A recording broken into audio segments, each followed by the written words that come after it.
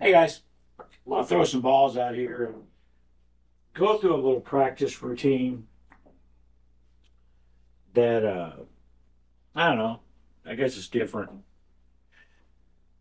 and try to explain what's going on. This is something that me and some of my friends used to do a million years ago. We did not invent the thing, okay? And we used to call it a pretty derogatory name based on a European country.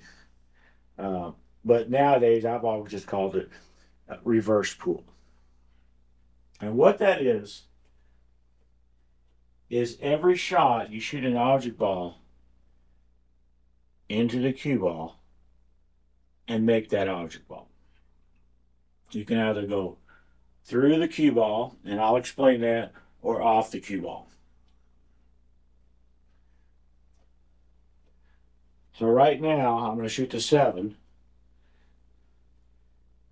into the cue ball, try to go off the cue ball into here. This is just a regular carom shot that I've talked quite a bit about. This is probably most common. And all I have no depth perception. So well, there's no shots in this game that are easy for me. And we'll just leave it at that. But if I can find that correct tangent point and hit a sliding ball into it, then there it goes. There's no penalties for scratching the cue ball. If the cue ball goes in a pocket, the way we always played it, the spot's in the center of the table. That's the way we always played it. Looks like we've got a similar shot on the 15 into the side now. I guess if I guess I could do the 4. No, I think the 15 is an easier shot. Look at this 15 ball. It's kind of an in-betweener where I could go off this tangent point, or I could actually shoot through the ball. I'm going to try to shoot through the ball and explain what I'm doing here. There's a point on this cue ball that is closest to the side pocket. It's over here. I can't see it from back here, but if I can keep in my head where it is, then I can aim at it. And that you aim it with top, just straight top, for the most part. I can put a little bit of top left or a little bit of top right. Doesn't really change the cue ball path. It can change the object ball path. Or I said cue ball. The top right would not affect the path of this ball after it goes through the cue ball, but it could impact the cue ball's path. And that can come into play on if you have a danger of a kiss. And if I get one of those, I'll show you. So what I'm going to do is I'm trying to remember where this point is over here and aim it with just straight top. The shot here is very susceptible to speed. Because remember, when I cut this ball, it goes along the tangent line, and then because of the follow, then it goes forward. The harder I shoot, the more it goes along. This is an exaggeration. The more it goes along the tangent before it curves forward. It's very susceptible to speed on a shot.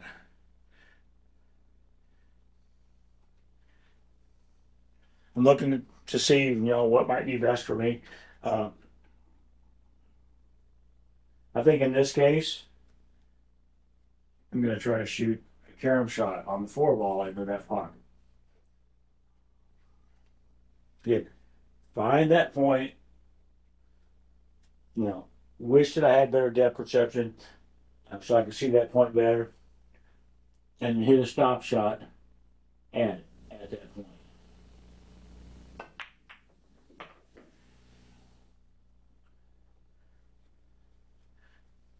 We're talking about going through a ball. I'm perfectly straight in the 13 and the cue ball into the side. That's fine. There's no penalty for putting the cue ball in a pocket. So if this cue ball goes in, what do you do? It's not 100% straight in. The 13 might not go in the pocket, and the cue ball. They might not both go in. Anyway, this is the same deal. Finding a point on this cue ball that's close to that pocket. It's not quite straight in, but it's pretty darn close. You just hit it with top. No penalty for the cue ball going in. It spots in the center of the table.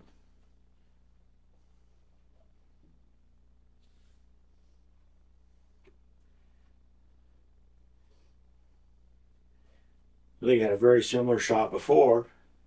What was it, the 4 ball into the side? What I found over the years is that these shots where I want to shoot through, it's the cue ball in this case, but in real life it would be the object ball. I'm getting my terminology messed up. Is I can shoot through the other ball if it is a half ball hit or fuller than a half ball hit, if that makes any sense. This here, if I aim at this point over here with follow, it is fuller than a half ball hit, so the shot is doable. If the 8 had been like down here, then that shot doesn't work. Then I would be looking at a carom shot, shooting off the ball instead of through the ball. But in this case, I'm going to try to shoot through the ball. Finding that same point again. You shoot it with straight top.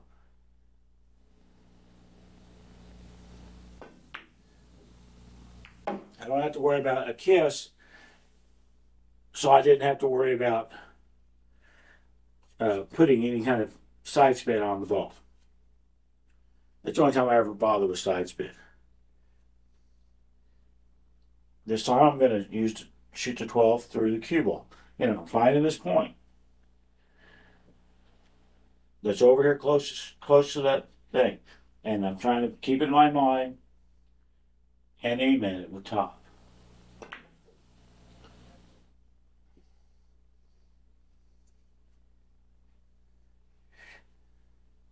Now it's a pain in the ass. Now it is a pain in the ass. Probably be a lot easier if I played this game all the time and I could see, the shots. As the way it goes now, I don't even know if I'm seeing the correct shots. I'm thinking I could shoot the 14 through the cue ball into this pocket. Find this point over here. Try to keep that in my mind. It's fuller than a half ball hit. Put a decent stroke on it. Follow. Almost.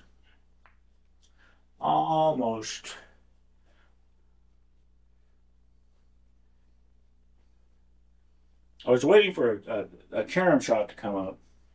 And I'll go ahead, I'll do this one. The carom shot is going off the ball, not through the ball. Just my terminology, I think. On a carom shot, any place on the table I can do, I'm just going to move the ball through. If I want this 5 to go in the side, I'm completely blocked right now. I can't do a carom. The only time I cannot do a carom is if I'm eclipsed, and I can't do it that way. Put the 5 down here. I could hit the 5 into the cue ball very thinly and go in the side. I could also shoot through the cue ball like I've already been doing. So for going through a ball, my rule is that it's got to be a half ball hit or more. For a carom, it can be any place unless I'm eclipsed. From here, I'm not eclipsed anymore, and if I had a good enough stroke, I could put this 5 ball anywhere on the table, in any of the 6 pockets, with a carom, going off the cue ball, or by going through the cue ball. If I wanted to go to like here, I could actually carom the 5 into there. I could carom the 5 down into here with some draw. I could draw it back into here if the 14 wasn't in the way. So much about pool is feel and experience. When I was first taught this kind of stuff, I didn't have either one of those things. These are good starting points, though. These are good starting points. And then as you gain more feel and gain more experience, maybe you don't need the starting points as much anymore.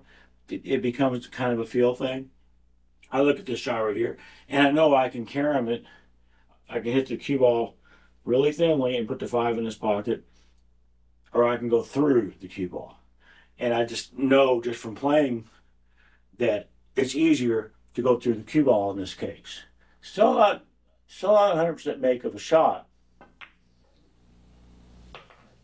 but for me, easier than hitting that cue ball really thin and going in like that.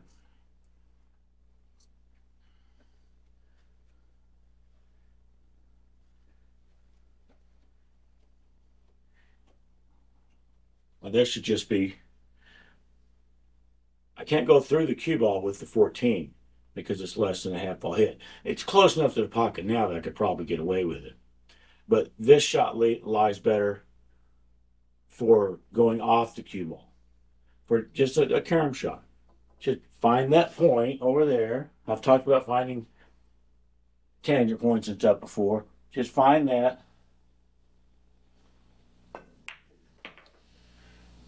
No penalty for that. That was a good shot, though.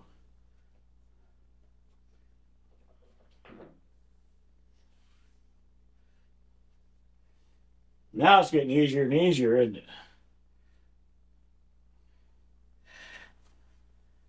So I'm pretty darn straight in. Well, I'm almost exactly 100,000,000% straight in. 11 cue ball in this pocket. In theory, I could just follow, make the cue ball in this pocket. The 11 follows it in. No, I'm not that good to do that consistently. I could shoot the 12 through the 12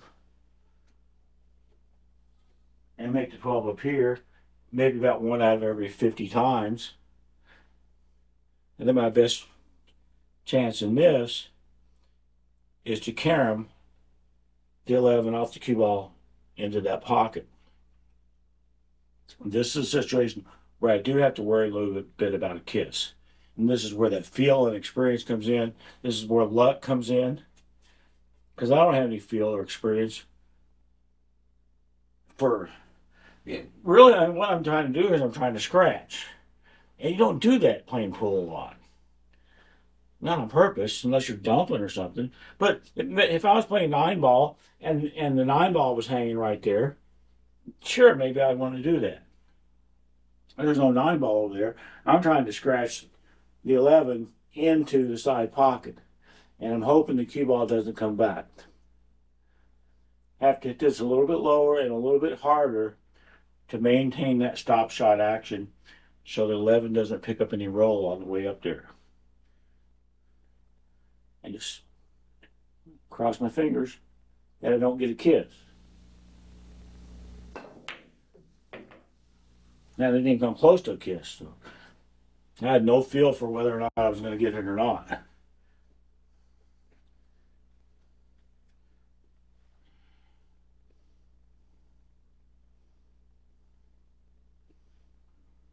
On this side, I could really, in theory, put the 12 in either this corner or this corner by going through the cue ball. And I'm just kind of looking at it to see which one I like better. I don't know why, but I think I like putting the 12 up here better. So I'll find this point. It's on the other side of the cue ball. But if I can keep that in my mind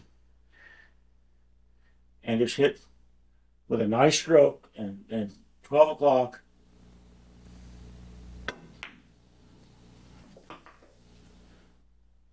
then put that in. So I'm just going to summarize here as well as I can. I don't know if it's going to do any good or not, but to go through the ball, if I want to go through this one, and I want the cue ball to go into that side pocket, I want to do it by going through the ball. Find the point closest to whatever my target is. Keep that picture in my head and hit it with top English or with follow. It's not really English. Just hit it with follow. Very sensitive to speed.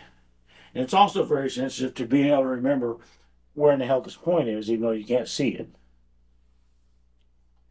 For anything that is a half ball hit or fuller, that method works pretty well. Subject to the speed and all that. It works pretty well. On going off the ball, if I'm going to shoot the cue ball off the one, not through the one, into the side pocket, I can do it right here because I'm not eclipsed. I have to hit this one very thin, though. Very thin. But any place on the table where I'm not eclipsed, I can do that carom shot. I can shoot off the one, really into any pocket, depending on how good my stroke is and all that. As long as I'm not eclipsed. I can't carom the cue ball off the one into that pocket, for example, because I'm eclipsed. But any other pocket I could. If I was good enough, I could do that. I can even just draw straight back, that type of deal. So you have a much wider range of what you can do, possible shots. For me, I would almost say it's easier to see the going through the ball type of a situation. But it really depends on the angle. If it's a pretty straight angle like this, it's easier for me to see following through the one into that corner than it is for me to see caroming off the one into the side. So it all just depends. And it's probably not just the shot, it's probably the player as well. What are, some people are going to be better at seeing it one way than seeing the other. The problem with following through this one, though, is it is a much longer shot. I'm shooting at a spot over here on the one ball I can't see. It's a harder shot than the straight caroming into the side would be. So even though I don't see it as well, I probably, in a real game, if there was a real game based on this, I would have tried to do what I just tried to do. Just do the carom shot. I think that's it for this video. Hey, again, the video you just saw was just me just shooting balls, whatever ball in whatever pocket. But I forgot to say, if you're like a real glutton for punishment and you really hate yourself, you could play 9-ball. One's got to go off the cue ball into a pocket, and then the two's got to go off the cue ball or through the cue ball into a pocket. You could play 8-ball. You could play one pocket. I guess straight ball is kind of what I just got done doing, but it doesn't have to be what I just did. Depending on your skill level and your interest and how much you hate yourself, you can do all kinds of things with it. It's good practice, and it's kind of fun for me because it's something different. It's not that I get really bored doing the same thing over and over and over, but it is nice to have a little bit of a change of pace, and that definitely does provide a change of pace. Bye, guys.